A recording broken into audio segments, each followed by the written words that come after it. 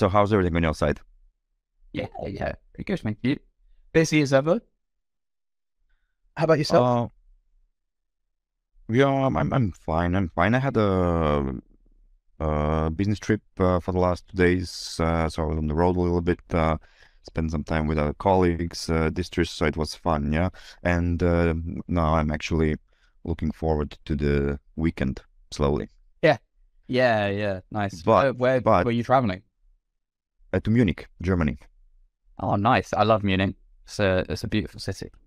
Unfortunately, the weather was like real. We had real London weather, the rain, and it was cold, so we weren't able to enjoy so much. But it was nice in the end, because it's always nice, this post-COVID era when we are finally able to, socialize a little bit, meet with other colleagues and peers. I really enjoy this. Yeah, yeah, yeah, Do you absolutely. do much live events at the moment, or you're more also online? Um, Not well. I'm going to Las Vegas in a few weeks' time. But that's I business or don't pleasure or mixed? both. Yeah, yeah, Yeah, yeah, both. mixed. Um, the usually the sales events are sort of around summertime and the second half of the year.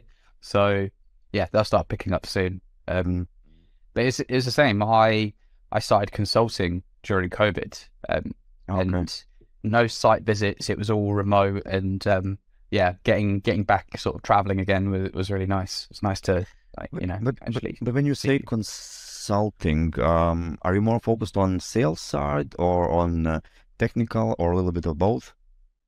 Technical. I More technical, started huh? off, yeah. So I started off as part of the implement. Well, I started off on support, but then from that I went to the implementations team and the onboarding team. Um, Mm. I've done a few demos, but it's not really something that I tend to do. Doing sales and marketing a little bit more now. Now I'm doing the webinars. Mm. Mm. Obviously that there's more outreach there, but yeah, on the consulting side, I would take new clients and configure Halo for them and talk about their requirements. So But I would say that's most exciting part of the story. It's a complete project because every customer, everything is different. I mean, okay, when you do it for a while, you have experience, you know what is possible, how can some things be tweaked. But I think um I see it as with every project, you always push your limits a little bit, further. Like, oh okay, what can we do here? What would be, the best? What is optimal? How to, either automate or, help them become super efficient and so on. yeah, no, absolutely. There's What? always sorry. No, I'm sorry. I'm rushing. I have to, it's my I have this flow when something comes to my mind. I want to right away share it with you, but Yeah, it doesn't quite good work. It works super when we are live, but on this video meetings and conversation doesn't work so fine. So I'm sorry to interrupt you. Please just there you can finish what you want to um, say. I was just going to say that yeah, the project management side is always really interesting because you always have specific requirements. You got to be a little bit creative as to how you That's go the about thing. achieving them. The creativity. That's the fun part. And what I wanted to actually interrupt you with is, I wanted to ask you what was the biggest, implementation or a customer that you did? I've done implementations for um, a few 100 techs in Halo. 100 Um, techs. That's yeah, huge. yeah. I mean, the majority of the MSP market is actually smaller than that.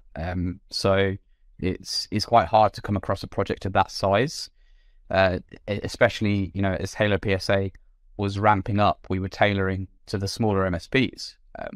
So it was good to get some experience under my belt of dealing with large projects, many different people involved, as opposed to just talking to one person and setting it all up. So I was talking to different departments and configuring the platform based on each of their individual requirements. So Yeah, Mm, that mm. those are the biggest. I think that one of them is about 115 technicians now. So yeah. That's huge.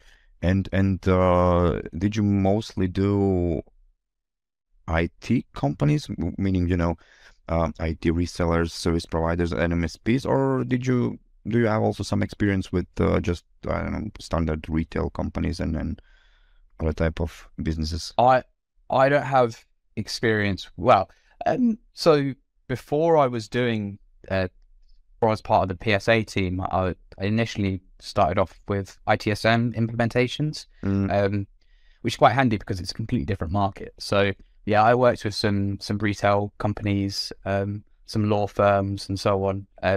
But the the PSA clients are primarily MSPs, but I've dealt with a couple of outliers, and you know, again, use some creative solutions to implement Halo in a way that would suit them, given the fact that Halo PSA mm. its primary target market is MSPs. So yeah. Yeah. Well, basically for today, I was hoping, to catch up a little bit with you and, to go through some topics because as you may know, we are also working with PSA tools for the past, I would say 1.5 or 2 years. I'm not sure how long. And we did already, several implementations. Basically, till that point, we were focused more on a security, documentation and this kind of software solutions. And it came, I think, only naturally with the whole MSP topic, the question of PSA, because we had some help desks and service desks in the past, and you simply grow from these tools to PSA tools. So we we had several implementations so far. We have, several IT service providers already, using PSA. We did the onboardings, and this was really interesting and exciting for us to do those things, to go through these experiences, especially for me, as I have background in computer science. Um, and through all these onboardings and experiences, some, let's say, common questions Mhm. came on topic of PSA tools, and that was basically the idea for today's talk. What I just wanted to, uh, pick your brain a little bit, hear what you have to say. Basically, what we had for plan is, to do a small intro, but I guess we, took care of it. So we in a way, introduced you also, and your background. Um, so I guess we can, just go through, some topics or questions that I feel that are, interesting.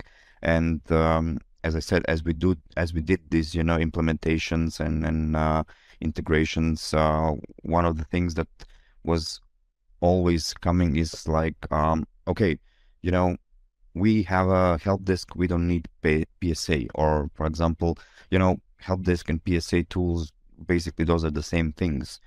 Um, I mean, I think, that majority of our IT partners know that's not quite the case. But let's say for this small part of community that maybe does not quite know the difference between those two, what would you, let's say in some kind of simple terms, how would you say, what was the main difference between, let's say, a help desk or a PSA tool? Yeah, I, I can certainly see why people would be confused, I suppose. I guess the point that everyone should keep in the back of their mind is uh, PSA will contain a help desk tool. It will contain project management functionality, and the rest. It's a place for the, the entire customer journey to exist within. Everything from an initial prospect in the sales flow, the quoting piece, all the way through to invoicing and the revenue generation. Um, so I'd say that the difference or the consideration is that a help desk is a subset of what a PSA function will contain. It's not that they're no, it's not that the help desk in a PSA is all that different from a help desk tool in itself. It's just a help desk tool is only that. It's not necessarily going to have some of the other features that a PSA tool will have. So, when you're thinking about managing your entire business, think PSA. If you're just thinking about if you're just thinking about ticket management, then a help desk's probably the option for you. I would say that sums it up pretty perfectly because, as you say, if you want to make sure that you handle, or provide a certain level, or let's say if you want to standardize your services, so everything that, is communication between you and your customers, then, maybe a help desk and ticketing solution would be fine. But if you want to optimize your whole, business and your business processes to be more efficient as an organization in total, then PSA would be a better way to go. Yeah, yeah, absolutely. I imagine the life cycle is something like people might start off with a help desk. They might then buy a CRM tool separately. They might then, get an accounts package separately, and it's going to get to a point where you're managing all of these different platforms, and it's becoming a full-time job in itself. And at that point, you're going to want to look at a way of centralizing all of those different disparate systems into a single tool, and that's really sort of when a PSA should come to mind. Yeah, that's the thing, because that's exactly what we see, and how we came to, let's say, the projects that we did, so far, because we had partners that had help desk, they had some kind of CRM, maybe they were, happy with it, maybe they were not. But as you say, when they start to grow, they have several different tools, but the key is connecting all those tools and making the company as efficient as possible, because this is where, most of the time is lost. Yeah. As we talked with one specific partner who is, let's say, relatively big implementation. They said, guys, we have a sales team, we have, projects team, we have help desk team, and we want to make sure that we are as efficient as we possible, because most of the times, let's say 8 out of 10 or 9 out of 10, we need to include all those separate teams into one ticket or a project, because when ticket comes in, it can be just a small issue, restart your, PC, or some kind of problem that's not, growing into a project, but it can be, the fact that the customer needs a hardware replacement or any kind of new software or hardware. And then you need to include other teams as well. So you would have to include your sales team, because they need to create an offer, but they can't create an offer because they need to consult project team, because the project team needs to say, hey, this is how much time we would need to implement this, and we need this, equipment to do it. So it has to be all, included, and communication needs to be as efficient as possible, because when you look at it at the end of the year, for example, it really makes a difference whether you do, I don't know, 20 projects or 15 projects. It's a big impact on your revenue and profit margins. And the less time you lose communicating between your internal, teams, the more efficient, of course, you are. Yeah, no, absolutely. I mean, like you say, 20 minutes here, half an hour there, add up Exactly. over the year. So. Exactly. And then, it's like maybe one of the team members, responds, but the other team member doesn't see it. And it's like, it's not really that, we were so busy, so we didn't have to have time to proceed from this step. It's just, it can happen, that then one day someone is sick, so the other person doesn't check and take over. So it's like, it's easy to lose time. That's Yeah. that's safe to say. Absolutely. Sure. And so also, I think we mentioned it, in our, intro, the PSA tools, in regards to, they are mostly considered as a software or solution for IT companies. But as we are anyway, speaking that there are tools to help you optimize and let's say automate your whole organization. It doesn't really, or it doesn't necessarily have to be, IT company. Yeah. You don't have to be IT company to use PSA tools. Yeah, Would you yeah. agree? No, absolutely. It's I suppose it can really be generalized to any company, well, any company that provides professional services, right? It doesn't have to be IT IT management. services. Yeah, exactly. If you need to track communications with your customers, um, track sales for your customers and invoice your customers, then you should be considering a PSA. It's not that, yeah, there is this kind of this notion that it's just for one particular type of company. But no, generally speaking, it's a centralized platform to manage your business operations, Mhm. whatever that business may be. And it's also, sometimes, people see it as a tool that would be mainly used for bigger companies, or let's say bigger organizations, like you said, companies with 100 or 115 techs and so on. But I guess, it's like it's not necessarily the case. You can of course use it also for smaller companies, but I have an interesting question which came to my mind is, when we're talking about the size of the company, for the in relations to PSA tools, do you see in your experience, is there some kind of, a perfect fit from the size perspective? Like, okay, this is a company with, I don't know, 20 techs, or maybe it's also a wrong perspective when we're, checking, when we're talking about company size. Maybe it doesn't really have to be from perspective of technicians or persons. Maybe it can also be viewed from the perspective of business processes. It's like, what would be the best fit? I'm sure that we can maybe say, okay, for specific companies, guys, you are too small. PSA tools just brings complexity to your environment. Or we can say, guys, this will help your business tremendously. So that's a really good question.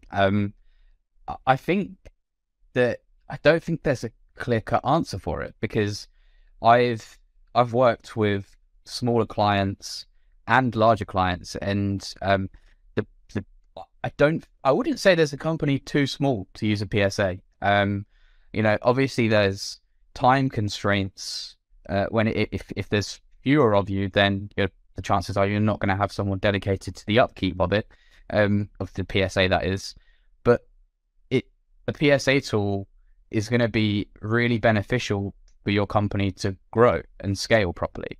Going back to that point that we mentioned earlier, if you have this one centralized platform that manages the whole business operations, that can be applicable whether you're a one-man band or you have 250 agents all using the system. So I don't think there's a company too small to use a PSA. And similarly for the larger clients, it's crucial to maintain that upkeep of business processes and make sure everything's standardized. So I don't know, what are your thoughts? Um, well, originally my thoughts were that, for example, for companies that are relatively small, let's say a company with one, two people, I can see how this could mean unnecessary complexity for them, because they're operating in pretty simple way. It's like, hey, a customer needs something, they give them a call. Usually this person that took the call can take care of most of the things. If not, he will call, if it's a two-person team, he will call his colleague and say, hey, listen, I have our customer, they need, he called me, they need this, can you please take over? He will take over, thing will be resolved. So when we're talking about PSA tools from this perspective, what comes to our mind? Okay, so now this person that was able to take care of, the request, or, this process with 1, minute call or whatever, now has to sit down, think through about all their processes, implement the solution. When something comes, he has to go, into the system. Okay.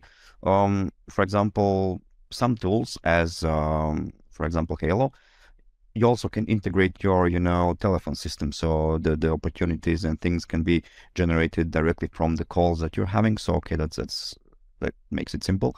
But initially, my thought was like, okay, for this type of team, one person that has, let's say, relatively simple organization, or two people team without not so with not so many business processes, I can see how this can add a little bit of complexity and take away from their time, because now they have to set up everything and they need to spend their time on this, when rather they would maybe, focus on their customers, generating new business and so on. But I can also see from a different perspective how this can, generate more business and flexibility for them down the line.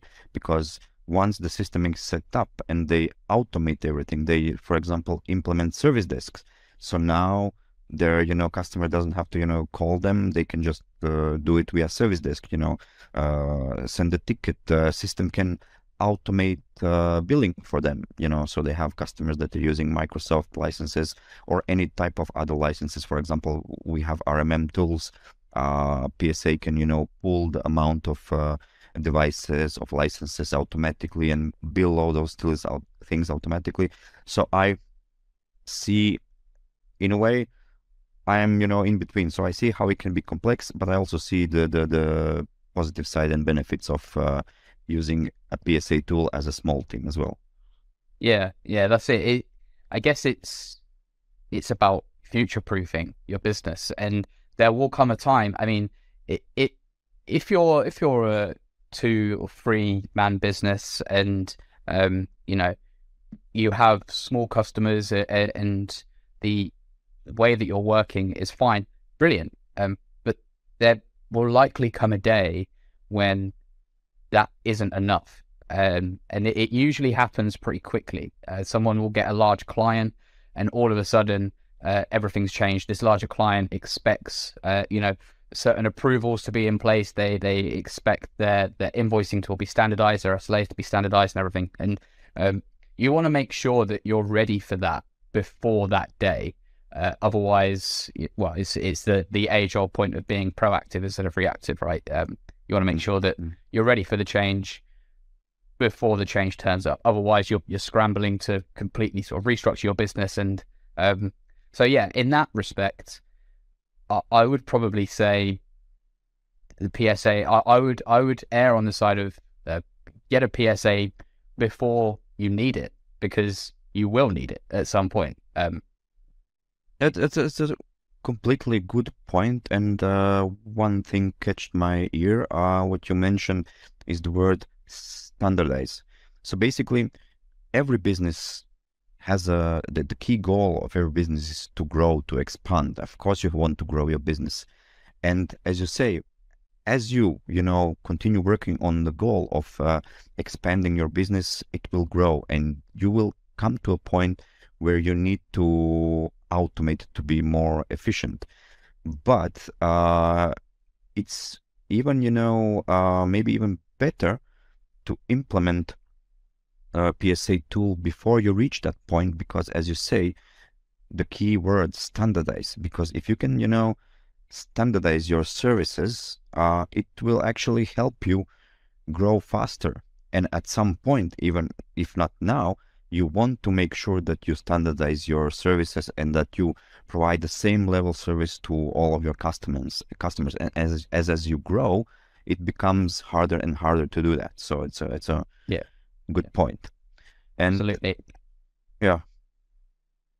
So Sorry, were you going to say something? yeah, no. I wanted to say that it's like, as we're going into this, topic of implementation and the company sizes, and so that another thing also comes. It's the complexity of the PSA tools. Yeah. And it's really interesting. It's some kind of even also more of a philosophic question. people want simplicity. They want, simple solutions. But the it let's say, I think this can be also said basically for almost every solution, but you need to have, let's say, complexity to have simplicity. Yeah. If that makes any sense. As part of the onboarding team, I am all too familiar with that. Yeah, there's no shortcut to a proper implementation. And exactly as you say, a simple outcome, a simple result, usually requires something complex going on behind the scenes to achieve it. But that being said, and following on from the point that we just made about sort of future proofing your business, you don't necessarily have to add on all the bells and whistles of the PSA from day one, and if anything, I think that can lead to a feeling of being overwhelmed, because a PSA is such a large system, because it has to be, because it's managing every aspect of your business. But just bear in mind when you're first sort of considering your PSA and first implementing your PSA, first setting it up, this should be a long-term investment, your PSA tool, and get a solid foundation in. Make sure that you have at least the minimum that you need to get your business running with the new PSA that you have, and leave it at that to start with. Get to grips with the processes that have been set in place by whatever PSA it is that you have, and then once you're familiar with the baseline, come back to it in a couple of months' time and put a little bit more on. Don't bite off more than you can chew. Just remember that it's a marathon, not a sprint. That's what I would probably say. What's, for example, interesting to me, specifically, in regards to Halo PSA. So, I mean, we are talking about PSA tools in general. So we are here just, to discuss PSA tools, platforms, and so on. So, but I'm referring, to Halo PSA because that's what I'm familiar with, and we haven't worked so much with our PSA tools, but we know that, for example, there are PSA tools on the market that are not offering the same level of, I'm not sure if this is the proper English word, configurability. Did I say it correctly? Yeah. How would you say it? I would say the same. Again, okay. I don't know if that's even a word, but because it's like they come, you get everything out of the box, and you always reach some kind of limit. Can we do this? No. It's like that's not possible. But what's specific about, let's say, Halo PSA is that it has such a high level of configurability. So the tool comes basically set up out of the box, and if you want, you can turn it upside down. You can switch everything, replace everything, implement whatever you want, just, go crazy, whatever your imagination and desires, come up with. And what we have seen that some of our partners and some implementations that we did, this was actually, initially you would think, okay, it's like everybody will be so happy because you can do whatever you want with this tool. But then, this turned to be some kind of scary, because now you can do whatever you want with this tool. So what should you do? It's like, what's the best, to do? So it's like, it came from a point of, this is so cool because we can do whatever. It's like, oh crap, we can do whatever. It's like, what now? What's the best thing to do? So it's like, it's always, simplicity or, flexibility, and to find some kind of, middle ground. Yeah, no, absolutely. Like part of my journey as a consultant, when I started off doing implementations, I would try and tell the customer about as many options as I knew about. We would literally go through configuration and look at every single checkbox, and I rather quickly found that to be not so fruitful. the last time I checked, approximately a year ago now, there were over 700 configuration options. There is no way that anyone needs to touch every single one of those. So it's the thing is, it's like it's a new toy, right? A new PSA. You've got this fancy new system. You want to know about everything it can do, and like you say, can become overwhelming in itself. So as I sort of matured as a consultant, I changed my approach from telling people about everything that Halo PSA can do to redirecting the conversation as to what do you want to do as a business. And the chances are, as you said, the chances are Halo PSA can do it. But it's better to tackle the question from the standpoint of what do I need to do as a business, and then work backwards from there, as opposed to what can Halo PSA do, and try and, cram your business into all of these configuration options. Let the PSA mold to your business instead of mold to the PSA.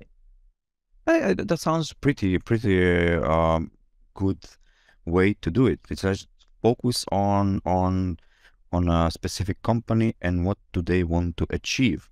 And once you achieve that, initial goal, then, you can, or a customer in this case, can, take a look at other features, and see what other things that, they maybe like or want to integrate and expand from this point. Yeah, exactly. And also, as we talk about all this, let's say technical perspective, sales perspective, we also see that when we talk to a lot of prospects, it's like they're believing that, when we even, mention a PSA tool or something like that, it's like, oh no, guys, this is just, we don't have money for this. It's too expensive. But that's not necessarily the case. The PSA tools or, the projects, the implementation don't necessarily have to, take so much from your budget. No, yeah. Exactly. It's, I suppose, when you're talking about a single system that is going to be automating processes across your business, straight away you're thinking, God, that sounds expensive.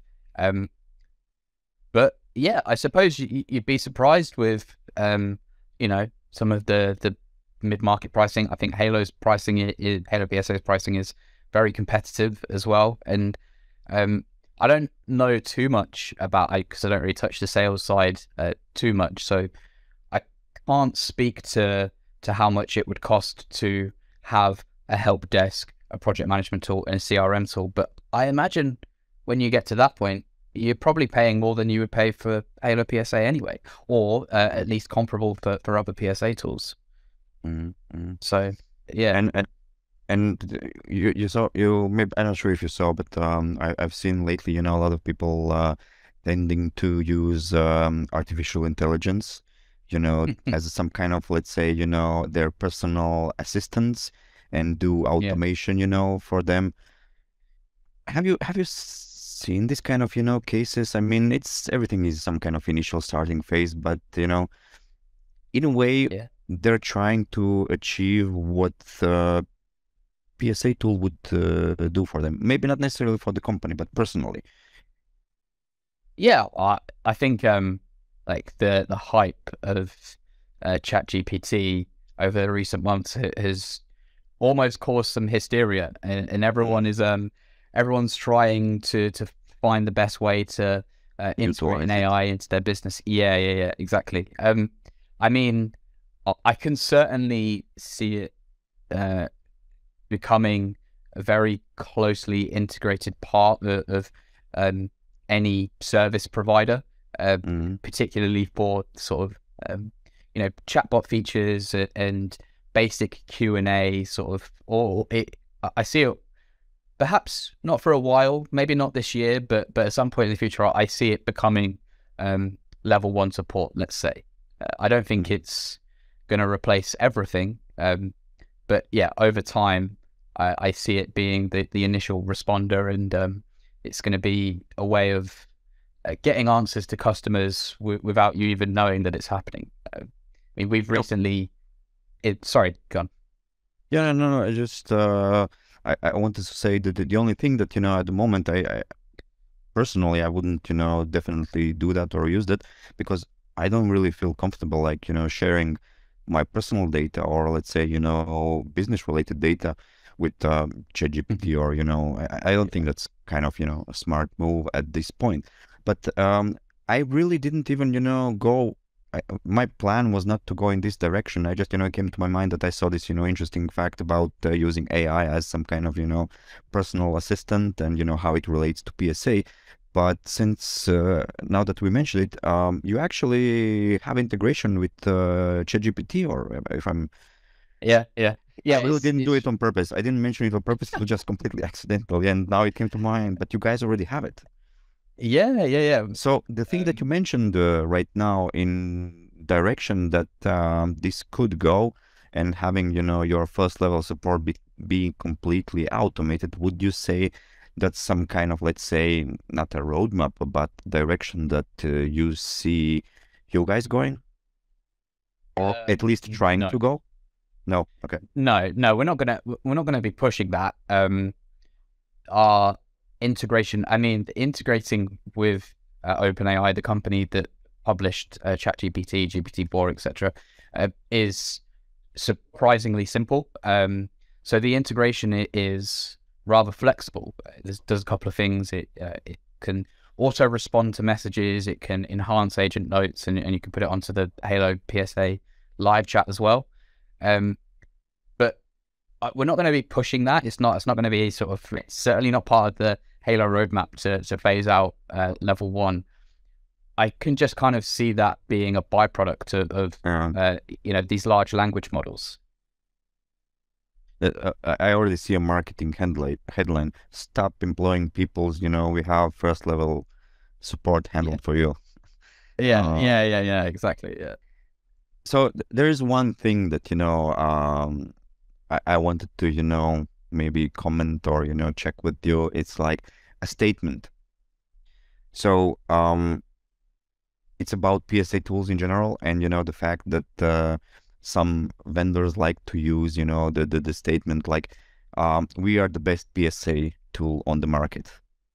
Yeah, yeah. Is this I is see this that. really can you really can you really say we are the best in something? So I certainly don't think so. I see these conversations, not only vendors stating themselves to be the best PSA tool, but also also people asking on forums, What what is is the best? best? Yeah, what is the best PSA tool? And you'll see a very long thread that becomes very heated about one PSA tool versus another, and this one can do this, but this other one can do that, and whatever. Um, there is no answer. There is no best PSA tool. There is a best PSA tool for you, for your requirements. Again, you know, the a platform as large and all-encompassing as a PSA tool is never just going to be cut and dry the best. There's going to be of it, certain aspects of one PSA tool that are better than another. Mhm. But your requirement, you might not have the requirements that satisfy the best aspects of that tool. So it's there will never be a winner, so to speak. It's always a matter of what are your preferences, what works for you, and go from there. That's I what I would think say. I think that's fair to say basically, and you can apply this on every solution on the market. It's like Yeah, you can't really say, this is the best tool. As you said, you have to check what's the best for you because the best for you is not necessarily best for me and for yeah, someone other. And I had a conversation with one of their colleagues and friends who is actually as well from UK, from your mm, side, and he really described this in a way that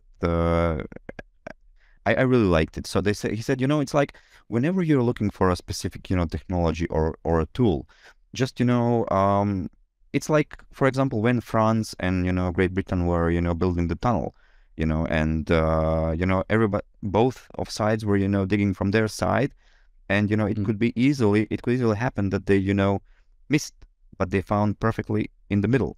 And that's the same, let's say, thing you can apply to every solution or technology that you're searching for. You have to see with every vendor what is their idea of the specific technology and what's your idea, and do you match? If you don't match, of course, Yeah, absolutely. It's a matter of alignment. Otherwise, you're only going to cause yourself more problems than are necessary. So yeah, definitely that's true. have that as a big consideration. Don't let people on forums tell you what is the best because it's For the you. best for them. Yeah, exactly. That's true. That's true. So, Morgan, let's do some key takeaways for today. What would you say it's important, for everybody who will be, listening or, watching this session afterwards? What are the key takeaways they should take from this? Whatever size you are, if you don't have a PSA tool right now, then and you're a service provider, whatever service provider that may be, whether you're an IT service provider or otherwise, seriously consider how getting any PSA would benefit you. Once you get the PSA, don't try and put absolutely everything into it from day one. Ramp up your process, get a baseline in, get it working, get familiar with the tool, and then go from there. Don't be scared away by the thought of the price. Evaluate how much you're already paying for your existing stack, and compare that to your PSA, and understand what you do as a business, what you want to do as a business. What are your troubles right now? What's working right now? Make sure that you fix the problems, but don't lose the good points of whatever it is you're using. And once you have a good idea of what it is you are looking for, find the tool that fits those needs, and don't listen to people on forums that tell you otherwise. Exactly. So, I mean, I think you summed it up really perfectly. And I wouldn't really, how to say, I really wouldn't really have anything to add there. So, I want to, thank you, for this conversation. It was, really nice talking to you. Looking forward to the next opportunity. I will just, use opportunity. And also, we did it for the last session that we did with other colleagues. Uh, he gave me a really nice idea. He said, listen, if anybody is, watching this, just please, of course, subscribe, to our podcast channel and so on. And please feel free to drop us or send us any ideas that you may have, so it's like maybe there's some kind of topic around, PSA tools or anything similar that you would like us to do or talk about, so we can, also use this opportunity to gather some ideas from our listeners. And yeah, next one we will have on phishing awareness and education. So we are jumping from PSA a little bit to security. So guys, please join us if you want to hear more about this topic. And of course, don't forget to subscribe. And yeah, thank you for watching and see you on the next one. Morgan, have a great day and a great weekend, and hopefully talk to you soon. Yeah, thanks for having me. Yeah, looking forward to the next time we catch up. As well. Cheers, guys. Bye. Bye-bye.